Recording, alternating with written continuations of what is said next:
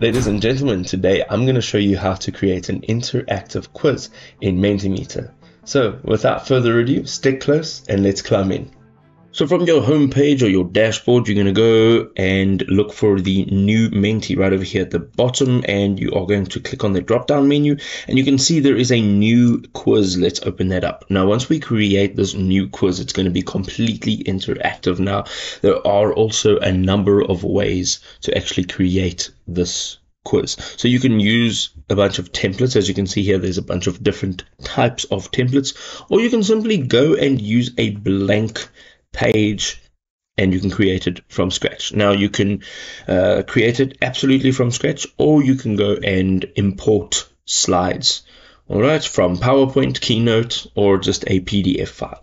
We're going to go and start from scratch, and the very next thing you need to do is choose the type of question that's going to be in your slide. Now each slide is an individual interactive question. So let's go with multiple choice. Multiple choice is always popular and it's quite fun. So right at the top over here in the section, you can see if you click down here, it'll open the section. You can customize what your question looks like.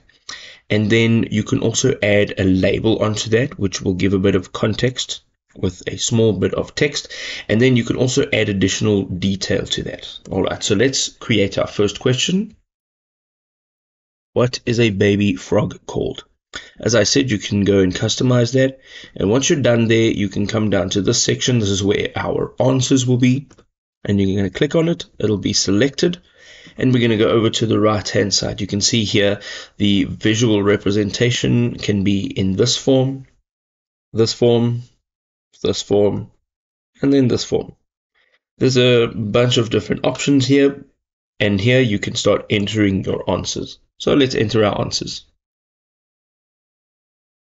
So we've got a tadpole, a tadpole, and a tad slow. All right, and we can also add images over here.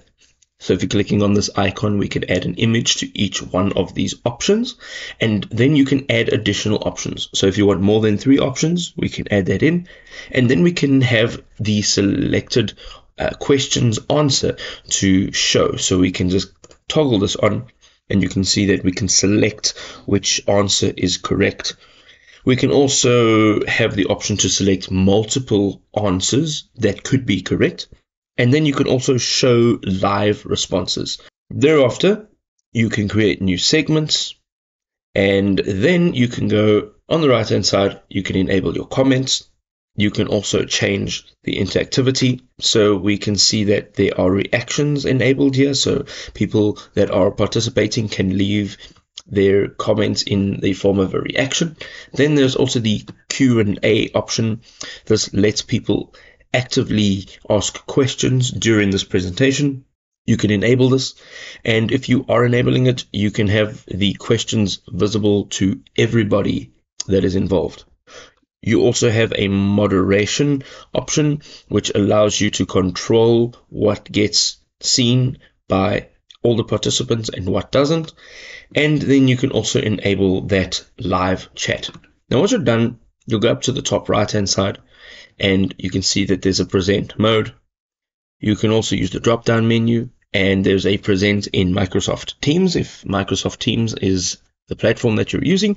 And then you can also open a Menti Note, which is basically your smartphone being turned into a presentation remote, which is fantastic. And there you go. You have now created an interactive quiz.